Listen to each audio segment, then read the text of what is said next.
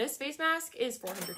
So I saw a TikTok of Kim Kardashian and Northwest. Kim was wearing this exact face mask, so I was like, I have to buy it. This is by the brand Omnilux. Oh, this is what it looks like. $400 is a lot, but it's so easy to spend $400 on skincare when each bottle itself is like $60. In a way, this could save you money. As much as I want to sit here and talk about it, I feel like we should go take off my makeup and go see how it works. All right, just took off my makeup. I want to give you guys a full-on before. I'm gonna make sure that there's no beauty filter on this so you can like really see up close. Let's try it out. All right, apparently I just hold this.